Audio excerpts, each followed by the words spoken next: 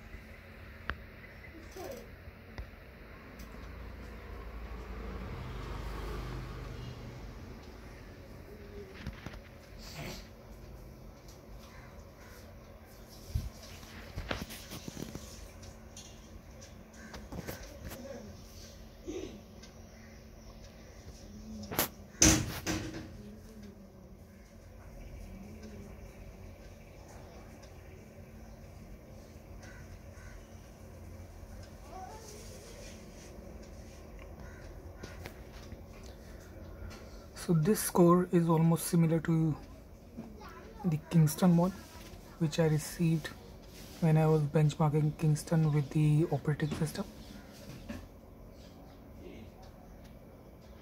And for the write speed I was getting 380 or maybe 350 plus. But let's see what will happen with the Crucial one. Let me show you the box for the Crucial SSD.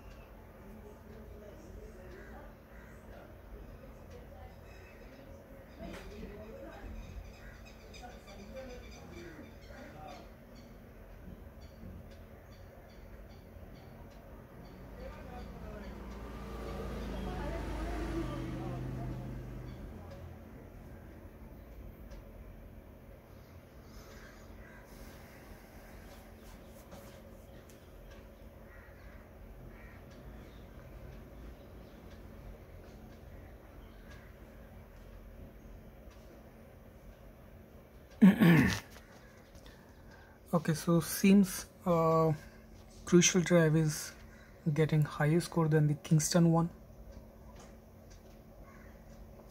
for both read and the write speed.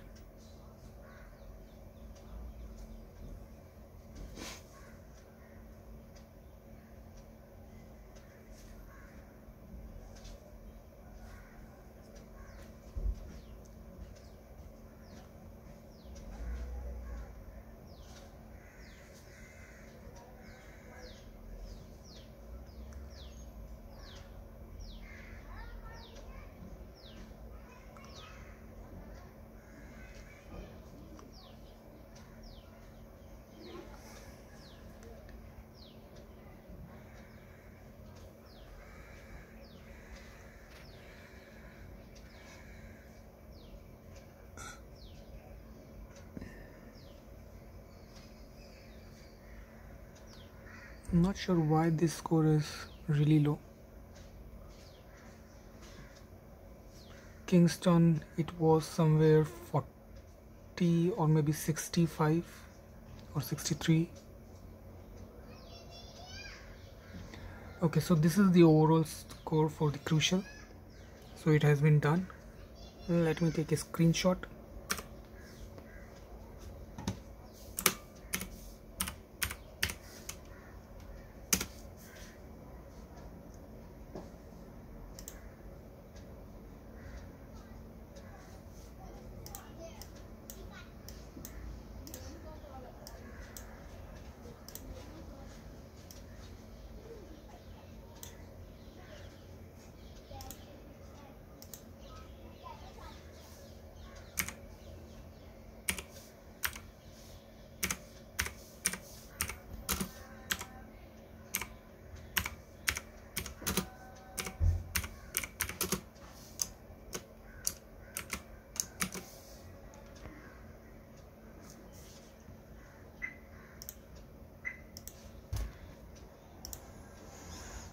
Okay, now let's start the benchmarking for Kingston. So Kingston, let me show you the space. So this E drive is the Kingston one and it has nothing in it. It's blank, formatted.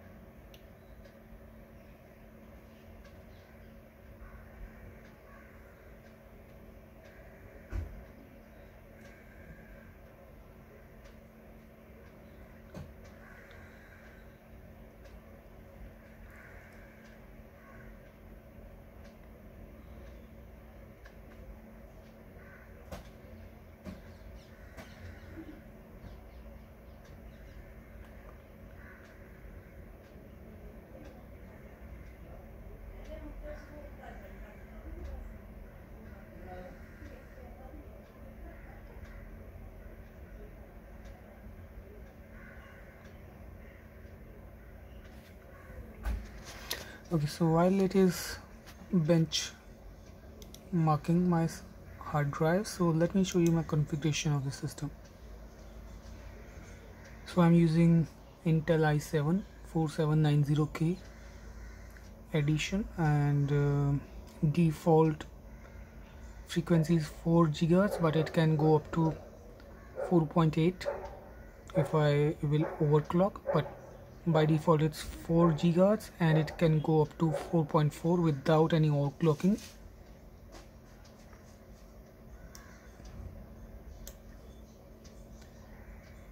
Memory is 12 GB, so I'm using Kingston, not Kingston, the Vengeance, Corsair Vengeance 4 GB stick in 2 slots, so total 8 GB of Vengeance stick and 4 GB of the I'm forgetting, I think it's HyperX RAM. So total of 12 GB installed memory. So window is activated.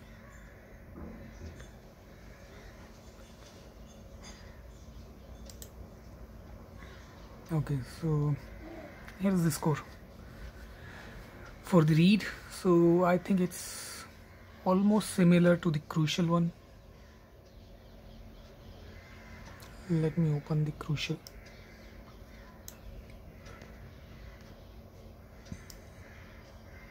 So you can see the side-by-side comparison of the Crucial drive versus Kingston. So this screenshot, this one on the left side is the Crucial. So you can see I think Kingston is performing better than Crucial. Oh my god, it's far better.